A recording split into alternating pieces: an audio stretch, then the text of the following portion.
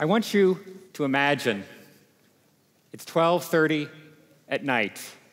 You close your eyes to sleep. You think about the bus driver that morning, nice guy. You think about how you embarrassed yourself because you were impatient in line, or you were late to class, or because you sent the email that you really should have left in the drafts folder, right? Never send an email from the drafts folder. You think and it keeps you up, and you get worried. I check my phone, but no, you don't, because the room is dark, it's cool, you're under the covers. And as the anxieties and the embarrassments fade, as the thoughts about what you did or didn't do, what you won or didn't won, what you got or didn't get, as those disappear, something else comes to take its place.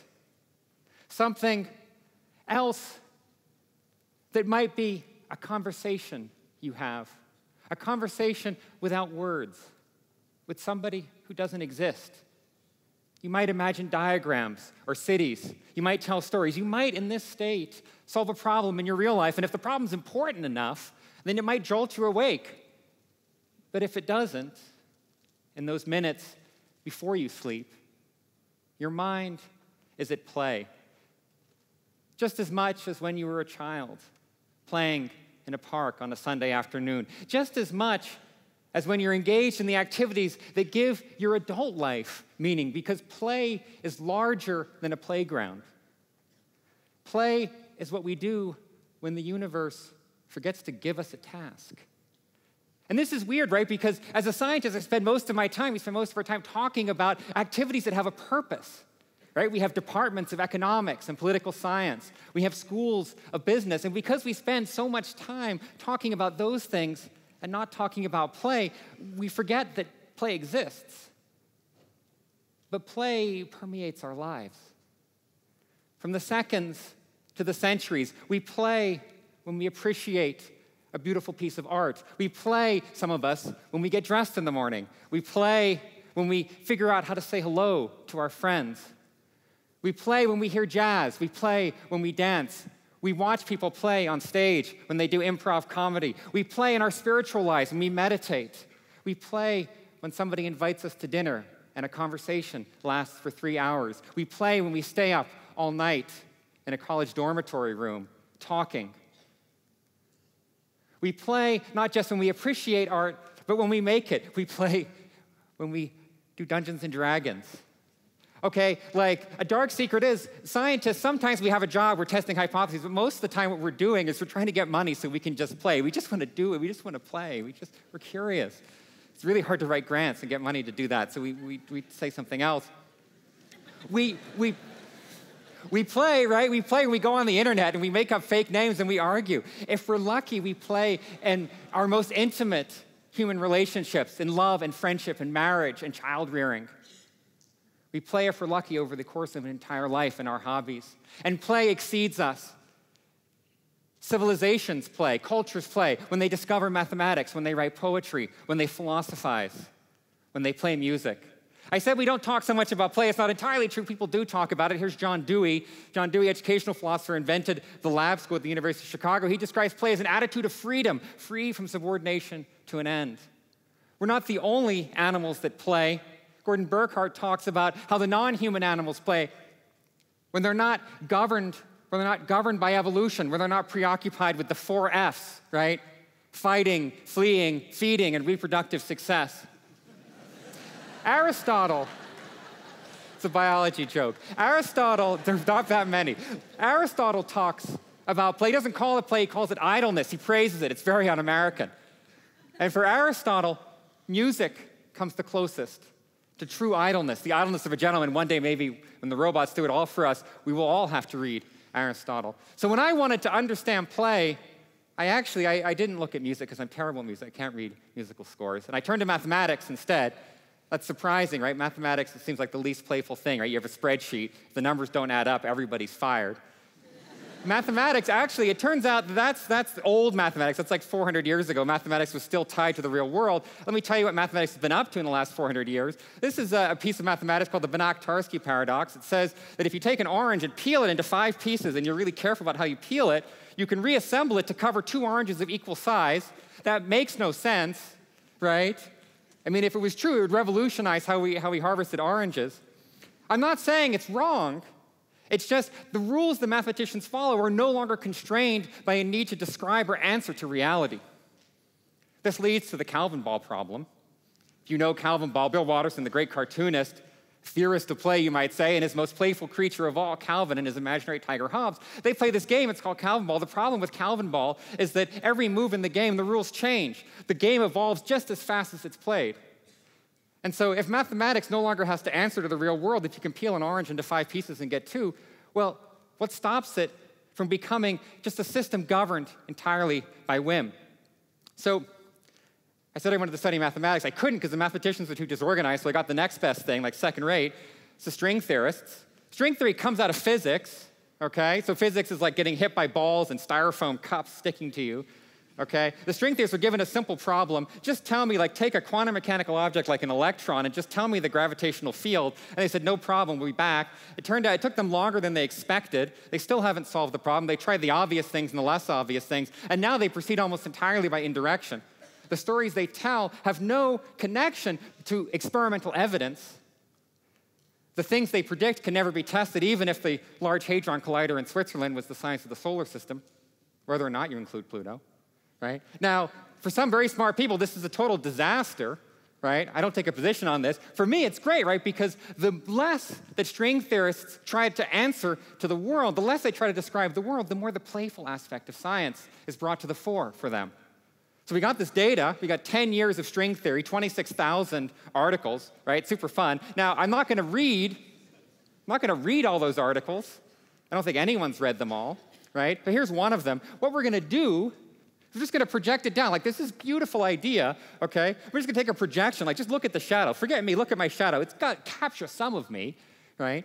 We're going to project it out, and I'm just going to, like, it's awful. I'm just going to count the words. This took this guy hundreds of hours. I'm just going to turn it into a list of words, and I'm going to look at how the patterns of word usage shift. I'll tell you what happens, right? We can look, in other words, at how this article, the way those physicists use words, how those related to what came before. And then I can also talk about how those patterns relate to what comes next. I can tell you how this article deviates from what came in the past, right? It's on the x-axis here. Each of these dots is a paper, right? So on this screen, it's hundreds of thousands of physicist hours, right? It'll be gone in a second. I'm sorry, right? On the x-axis here, the further along you get, the more innovative, the more the article differs from what came before. On the y-axis, conversely, on the y-axis is how much it differs from the future. So what does that mean? If you're really different from the future, that's a polite way of saying that you've been forgotten. Like, wow, like, you're really different from what's going to happen next. It's almost a threat. Okay, so let's do a little science together, right? We'll do some hardcore. Whoa, they co-vary. So what does this mean? This is the first law, right? Well done, right? You're all stats majors now, right? Well done. This is the first law of play. The first law of play is really simple. What is new is quickly forgotten. And you know this because when you did that math problem set, and the grad student was like, wow, that's really innovative. I've never seen anyone solve a problem like that before. Doesn't mean you did a good job, right? It means no one solved it that way before, and they're never going to solve it that way again, right? So that's the first law of play. What hasn't been seen before won't be seen much again. But let's zoom in a little bit. Let's take some of these. Look at this guy, right? Look at this guy here, right? He's way out on the x-axis. He's really new. He's doing something that hasn't been seen before. But notice he's below the black line, which means, in fact, that he wasn't forgotten. This article has 101 citations, top 5% of all the articles in our database in terms of how much it got cited, right? That's a lot of likes if you're an academic, right? So this is the second law of play, right? While it's true that what's new is quickly forgotten, right? Some of what is new becomes what drives the future of the system. The system selects from the new to decide what to do next. So think about this like a dinner party, right? A dinner party where everybody is just talking randomly is no fun. It's not a good party. You need some kind of inertia in the system to slow it down. People need to talk to each other. If everybody just says something new, some set of words that no one's ever said before, really, what, right? But at the same time, if a 3-hour dinner party goes on and on and on, and you're still talking about the same thing, it's a terrible dinner party. So this is a story about how the conversation of string theory evolves, how it decides where to go next, right? If you can date string theory, if you call it a part of mathematics, it's been going on since Archimedes. In that case, it's the 3,000-year dinner party. Right? So look, once we discovered we could do this, right, this is what I did with all the money that you paid me at Indiana, thank you, right? We were like cats in a drum of like flightless birds, right? I mean, we just went nuts, and we studied, right, all the kinds of activities, the most important activities that at least I think are important: science, poetry, right? Jenny studied, how does Yeats play, right? How did Robert Creeley play? How did Gwendolyn Brooks play? Jamie and Colin looked at, and they began this, Jamie and Colin began by looking at how Charles Darwin, right, Trustafarian, right, get a job, right? He played in science until he discovered evolution. Alexander studies how people learn to play when their country emerges from dictatorship, how people talk when they become free. We learned a huge amount. I'll just tell you one story. We learned from Wikipedia with Brady. Who here doesn't know what Wikipedia is? You're lying, because I know you write papers and you stick Wikipedia in them. You get caught. Because, come on, I've seen that before, right? Yes, it's true. It's something that survived, but you didn't do it. In Wikipedia, right, most edited article on this gentleman, George W. Bush, when I began this, there's 44,000 edits. People just keep changing it. They keep developing and altering and adding to and taking out what's in that article because they're trying to figure out what the point of Wikipedia is. Nobody actually knows what the point is, right? It's not just to help you write your papers. Maybe it's like some kind of weird Star Trek Encyclopedia Galactica. Maybe it's a blog. Nobody knows. They're trying to figure it out. If you look up what's the purpose of Wikipedia, it's really hard to find. You can't find it. Anyway, if you look at how this system evolves over time, you see these spikes. So on the x-axis is time, right? As the system evolves over time, you see these spikes of innovation. And in fact, those spikes seem to come not quite at regular intervals. We don't know what causes them. They're not caused by something outside. They're not associated with elections. When people change the page, when it's modified in a way that hasn't been seen before, we see these sort of paradigm shifts, right? Writ small, right? This is just the George Bush page. It's not the Copernican model of the universe, but it'll do. Right? We say, where do those bursts come from, right? In 2004, what happened there? What was going on? What caused the novelty to enter the system? Well, we have one answer, and the answer is arguments, fighting, conflict. It's really strange. It turns out that associated with the introduction of novelty in a system is disagreement, is people fighting. In fact, fighting so badly that they sometimes get thrown off the system. Maybe this is a law of play, right? To play well doesn't always mean to agree with your friends. We don't quite know what the nature of the arguments is. Some arguments are destructive, but others aren't. If we can understand how people discuss and fight and complain and debate, if we can understand that, maybe we can understand how to make play better. We recognize play instantly in a child. This is kinesthetic play, right? This is the play of an engineer testing a structure, the play of a dancer learning her skeleton. And once we see that, once we see the rubric, we can see how the things we do as adults fall in the same pattern. The kinds of activities that we think are not being driven by an external goal, that seem to have no purpose, have a logic to them. It's why, by the way, you can't throw out your stuffed animals from when you were a child, right? They move you. They move us in ways that we can't quite explain, right? The clothes you wore when you were a child, the bed you slept in, even photographs of you with your parents. Forget it, throw it out, I don't care. Sorry, Mom. But somehow these creatures move us because these were the first things that we played with, these toys, the things we made them say and think and do, the ways we made them move, how we shared them with others. Somehow this was how we became who we are. And we can't get rid of them. What moves me is that these things, balancing on a log, talking over dinner, playing as a child, remembering what it was like to tell stories.